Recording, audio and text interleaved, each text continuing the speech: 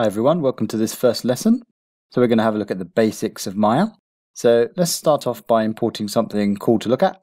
So I'm just going to press this button here, which is the little person button there, which is the human eye K system.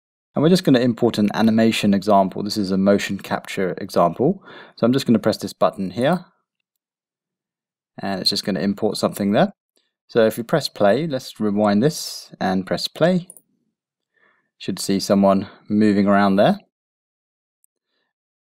Your default animation settings may be a little bit different to mine, so it may be playing extremely fast. So where you would change that is the animation preferences here, and you could change that here from free, I think it is for default, to real time, and that should slow that down, and press save. So if I press play, it should be like this. By the way, that's where you go for all your preferences in Maya. So let's have a look at how to move around the viewport. So if I hold down Alt on the keyboard and use my left mouse button, just hold it down, I can tumble around the viewport and you can see your character. Okay. So if you want to pan, you can use your middle mouse button. That's the scroll wheel on your mouse. So you can use that to kind of pan the camera around. Okay, and then you can use your right mouse button to zoom in and out as well, or you can use your scroll wheel as well to zoom in and out. So that's how you navigate the viewports. If you want to change the view of this, you can actually go to Wireframe View. So if you click this little button here, you'll change to Wireframe View, and you can change to Shaded View, and that just shows you different ways of looking at your objects. Sometimes when you're modeling, you might look at wireframe just to see how your object is made up, and you can see that's the way it looks there. Okay, there's a few other buttons here. You can explore those later. We'll go over a couple of these later. So I'm just going to go to the smooth display here. And you can also press 4 and 5 on the keyboard to do that as a shortcut. And you can see it gives you the shortcut there as well. So how do we select objects? Well, if you just use any of these tools here, if you click on one of those and click on an object using your left mouse button, you'll select the object. You can see that it becomes highlighted, and that means that it's selected. Okay, so you can tumble around this and you can see that it's highlighted. If you want to deselect, just click in an empty area and you deselect. Another way of selecting objects is using the outliner. The outliner is one of the main windows inside Maya, and it's basically a list of objects in your scene. So you can just come over to this button here, and this is only in Maya 2017. Otherwise you can go to Window, Outliner, and these, by the way, are all the windows inside Maya. So if you're ever following a tutorial, this is where all the windows are located, and they're categorized into different sections like modeling, animation, rendering, etc. Okay, so these are the general editors here. So the outliner here, if I press this button here, you can see it just comes up in the view, which is quite handy, and it's basically a list of objects in the scene. You can see that there's some cameras. The light grey indicates that it's hidden. These cameras are the default cameras for the views, and this is our object here.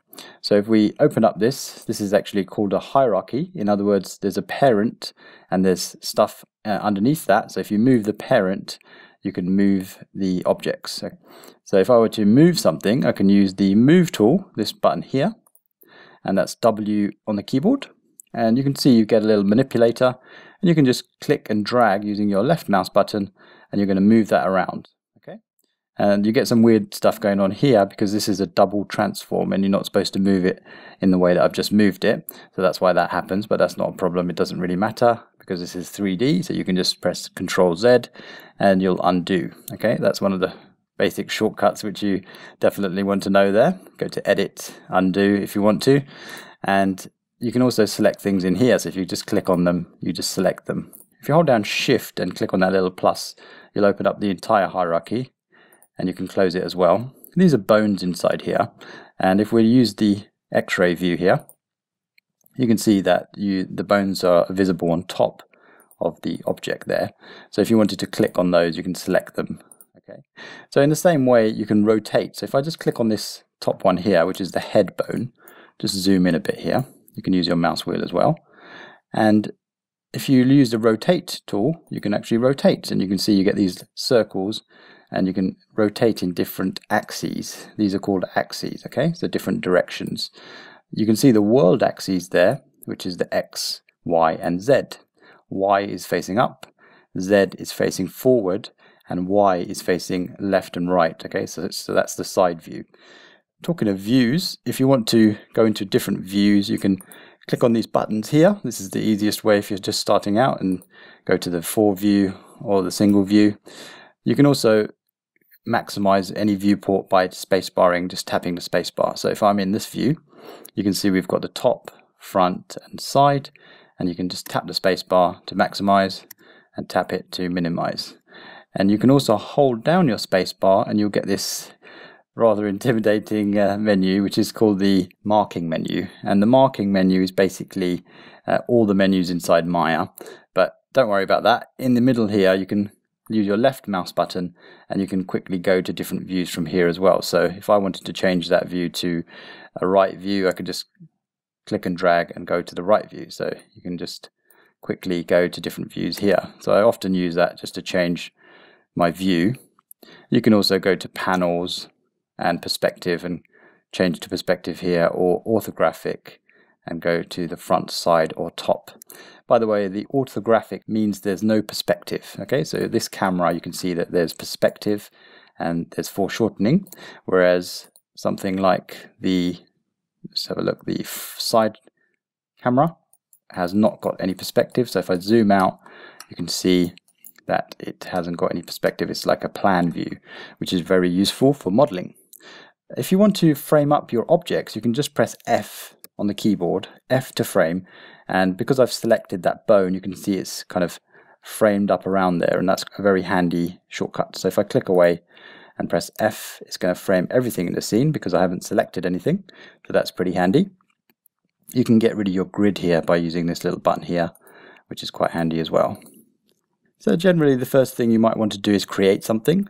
So you can use one of these shelves. You can see you've got these shelves here which are categorized into different areas. You've got rendering and polygons and surfaces, etc. So you can go to the polygons tab here and click on one of these buttons and you'll create an object. So if I wanted to create a sphere, for example, I could click on that and I would create a sphere in the middle of my scene. I could press F to frame it and now I can see my sphere. If I press spacebar and come out of that, I'm in side view at the moment, so if I just change to panel, perspective, persp, and just change to the perspective. So if we look on our outliner, you can see our sphere is here, and you can see all the different objects you can select in here. You can see all the objects you can create in here using create, and these are all the different types of objects you can create inside Maya. You can see the lights are there, the cameras are there, and then you've got the different types of objects. Generally we use polygons, which is a type of object, and you can create curves as well, which is used for modeling and animation sometimes. If you want to select two things at the same time, you can use your standard modifier keys inside your operating system. So for example, I'm on a Mac, so in this outliner, if I wanted to press Control, I can click on something else. So I'm holding down Command, on the Mac, Control on a PC, and I can click on something else and you can see I've got two things selected at the same time.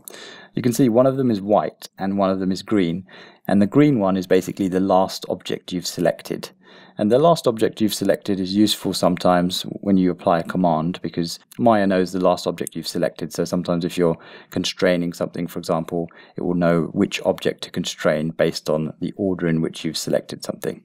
Okay, so in this lesson we had a look at how to navigate the viewports. We had a look at how to change your view into a shaded view using 4 and 5 on the keyboard. We've also had a look at the outliner here.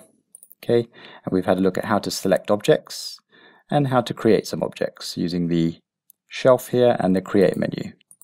Let me also just mention we can change different menus by clicking on this drop down here and changing to different menus. So you can say you can go to rigging or animation, and you can see everything from Windows onwards will change. So you can see there's quite a lot of menus inside Maya, but they're sort of split up into different workflows, and you can make your own menus if you wanted to as well using customize.